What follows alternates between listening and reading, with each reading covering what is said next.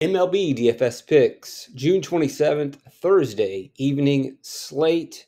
Pretty straightforward. You're playing Jack Flaherty. His stats are amazing this year. 263x WOBA. His skills interactive ERA is a 240. 292 ERA. Look, a 33% K rate and only walking 4% of batters. That is absolutely elite. 14% swinging strike rate. He also has a pretty strong called strike rate, especially deep in account. Talk about that in a second. And then, as if it's not enough already, a 45% ground ball rate. And he draws a pretty good matchup against the Angels, who strike out 23% of the time, below average power, below average WOBA, below average WRC plus versus right-handed pitching, and just as cold of late. In his last game, 8 strikeouts in 5 2/3, only allows 1 earned run. So what's the story on Mr. Flaherty? Well, he switched teams, and he's become a different person. And it's not just a change of scenery. Yes, it is a new team in Detroit, but now he's working with a different coaching staff, different trainers, people that are helping him develop differently, and it has worked out for him. His K percentage has increased 10.6%. That's the highest in the majors. And if you look at the other pitchers in MLB who have experienced the same phenomenon, they've all switched teams. They go to new places, and new guys help them develop differently. There's a great FanGraphs article that talks about Flaherty's breakout season. They create a new stat called KGB Plus, which is basically pitchers that strike out batters and also get ground ball.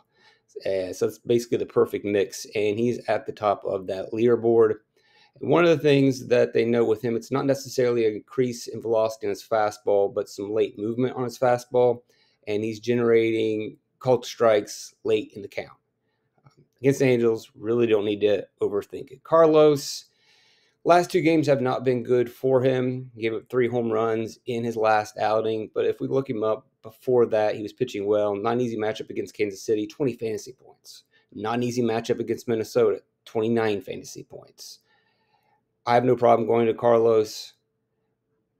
Not necessarily my favorite, but we have a small slate that we're dealing with. His advanced metrics aren't that great, but the matchup is pretty good. Toronto, just a 103 ISO, 282 WOBA, 83 WRC plus against left-handed pitching. They don't strike out a lot, but at the same time, he's not really striking out. I mean, it's the league average to a little bit above.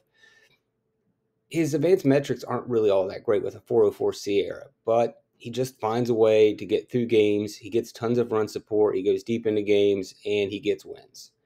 Again, on a bigger slate, maybe you don't want him, but the matchup's there, and for the most part this season, he has been fine. Just the last 2 bad outings, and that trend could continue, but this is a great spot for him to turn things around. Miles Mikolas facing Cincinnati. Cincinnati is actually, I wouldn't say better on the road, but I think we inflate the Great American Ballpark for Cincinnati because they're not really a power-hitting team, and a smaller park kind of hurts them a little bit because they manufacture runs, they hit singles, they try to run the bases, extend hits into doubles and triples, which you can't really do that much in Great American Ballpark. So it's not really much of a boost to them or to Mikolas. Mikolas has been fine on the season. His ERA is probably a little higher than what it should be. Doesn't really strike anybody out, which is what we really want to take advantage of with Cincinnati with the 26% K rate. He'll still get his strikeouts in this game, but mainly a ground ball pitcher, going to try to go deep into the game. It just depends on which Cincinnati shows up. Michael's actually been better of late than what his ERA suggests. If you go back to May 18th, he has a 298 ERA. Now, he does also have a 204 BABIP over that strand or that run. So there should be some regression, and that's really a really low BABIP for a ground ball pitcher. But he's limiting hard contact, so that's probably why the BABIP is as low as it is. So he's doing some things right and enough things right that he has been pitching pretty well. Mainly fastball, sinker ball pitcher. Cincinnati grades up pretty well against, average against fastball, but top 5 against sinker ball pitchers, which, like I mentioned before, Cincinnati's more of a small ball team. I know we talk about Great American Ballpark, but if there is a team that could get to Mikolas and his tendency to throw ground balls, it could be Cincinnati. So I think you might consider playing them, but you could also consider rostering Miles Mikolas. Not excited about either. Michael Wacha, not too much different.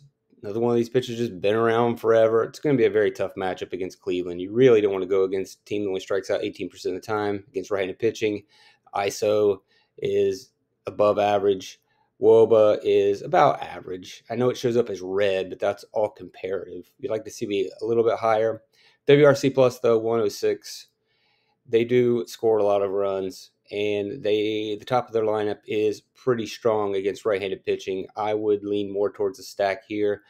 But if you do go back to May 8th with Mr. Walker, 2.55 ERA, and again, like Miles Michaelis, a very low BABIP. So we could see some regression, and that could go in that direction. Now, his BABIP is probably going to be a little not too crazy because he does give up slightly more fly balls, but could see some regression there, or he could continue on to his hot streak. He is only 6,200, but do you really want to target Cleveland? I don't think you do, especially with them hitting pretty well over the last week. 260 ISO, 380 WOBA, a 151 WRC plus. Cleveland's kind of hot, and he's not really striking out too many.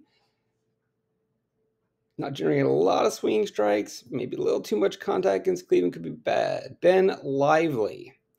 Another one of these just okay pitchers, kind of like Michaelis and Walker and Lively, all really not too different. He has a 3.03 ERA, not doing anything exceptional. The walk rate's a little high, and giving up maybe a little bit too many fly balls. It's really not terrible at all. But he does have a matchup that is a little bit more favorable. Kansas City doesn't fare all that well against right-handed pitching. They're good, but it is not a lineup that completely terrifies you if you go through and look at the different WOBAs from their starting lineup. And they've been pretty bad of late with a 25% K rate over the last week. The WOBA is 225, a 39 WRC plus. And if you look at Lively, in 11 of his 12 starts this season, he's allowed 3 runs or fewer. And the one exception is a game where he gave up 4 earned runs. It's not going to give you a lot of strikeouts, just 4 in his last game, 5 2/3. But he does limit hits. He does limit the earned runs. So, again, these guys are all kind of the same. And they all lack a lot of upside, but they are worth considering when you look at prices. And 8,300 for Ben Lively is kind of steep.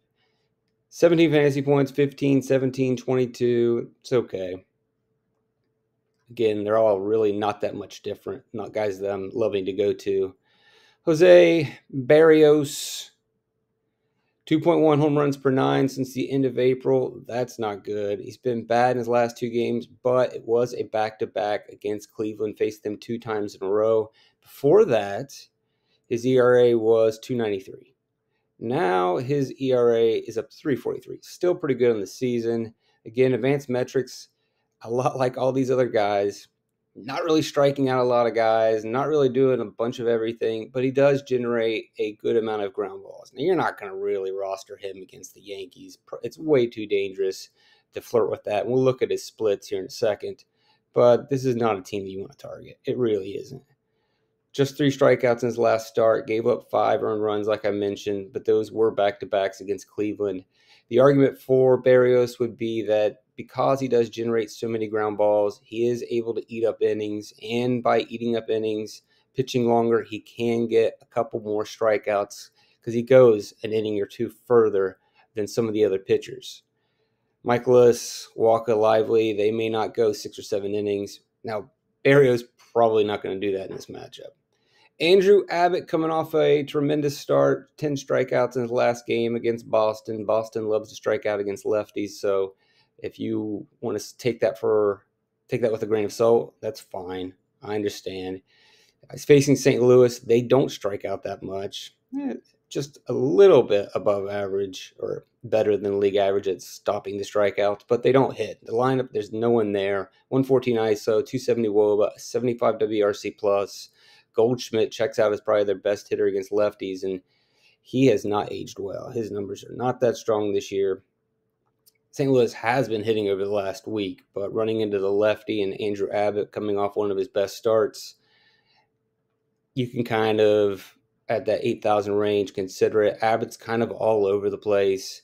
Had a good game in Colorado recently. which is impressive. A good game against the Chicago Cubs, not really that impressive. Struggled at Milwaukee, which you would expect. Big game against Boston, which you would expect. Here's a scary part, though. If you look at a recent game at the end of May against St. Louis, they got to him. Now, that was a month ago. Don't really like the Cardinals lineup at the moment. He's definitely someone worth considering rostering. Now, Davis Daniel is kind of the unique guy in this slate. We're going to play Flaherty. Now, your other options are: do you take one of these average pitchers who, Walker? I think you should take him off the board against Cleveland. Berrios, take him off the board against the Yankees. So it's really down to Lively and Michaelis, and I just don't see much upside with either of them. Abbott has the upside, but also could get blown up pretty easily. So then you've got Davis Daniel, the minor league kid getting called up. His strikeout rate is very strong in the minors. ZRA, not so much, but we do have to note that he does pitch in the PCL, so that's going to be a bit of a problem for ERA. Last 3 starts in the minors, 8 strikeouts in each game.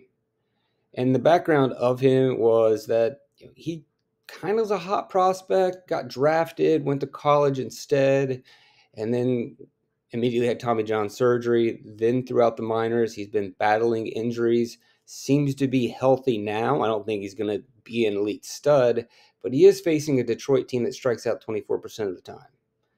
ISO is not really a worry. WOBA, 299. Detroit, just a 93 WRC+. You're not going to get the win because Flaherty's more than likely going to get the win. But at 6,000, there is strikeout upside with Davis Daniel. And that's probably where I would go. I don't think you can look much into his stats, but you can look at those minor league numbers. So for me, it's Flaherty, and it's going to be Davis Daniel as the pitchers that I want to roster. If we want to look here at some splits for these pitchers, like the target-wise, Michaelis, not the worst against lefties. Walker, not the worst against lefties, but also holding it down pretty strongly against righties. Lively has a bit of an issue with right-handed bats, so you may want to consider some righties versus him. And the Royals lineup, we go back over to it. 1.6 home runs per 9, 350 WOBA. The place that you probably are staring at, though, on the screen is Berrios versus left-handed pitching, or left-handed bats from the Yankees. 1.9 home runs per 9, 4.67 xFIP. That is a direction that you'd want to go into. And then you could consider righties from St. Louis if they could just hit, but they don't hit. And these Abbott numbers, you would think, oh, those are inflated because he pitches at Great American Ballpark. Actually, his splits between Great American Ballpark and on the road are pretty much the same. It doesn't make any sense, but for whatever reason, Andrew Abbott is not a worse pitcher in Cincinnati. He's the same guy. He blows up on the road. He blows up at home. He can be good at home. He can be good on the road. So those numbers aren't really that inflated. If you got a right-handed bat you want to take a chance on, they'll be affordable from St. Louis, then that would be the target. So, again, it's Flaherty and Davis Daniel for me. Maybe I'm crazy, but I like the savings, and that'll allow me to get to New York bats pretty easily. That'll allow me to get to some Cleveland bats pretty easily. Thanks for joining me. Hopefully this was helpful. Triple Light Fantastic.